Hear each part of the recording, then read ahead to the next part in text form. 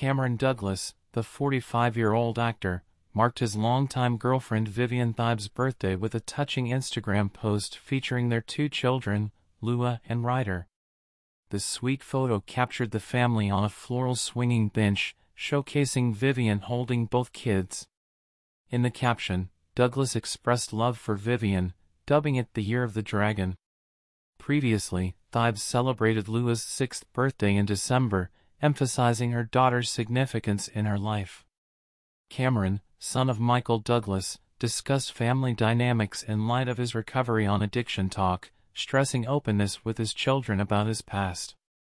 The actor appreciates fatherhood for its positive influence, highlighting the creativity he observes in his young ones. Thanks for watching.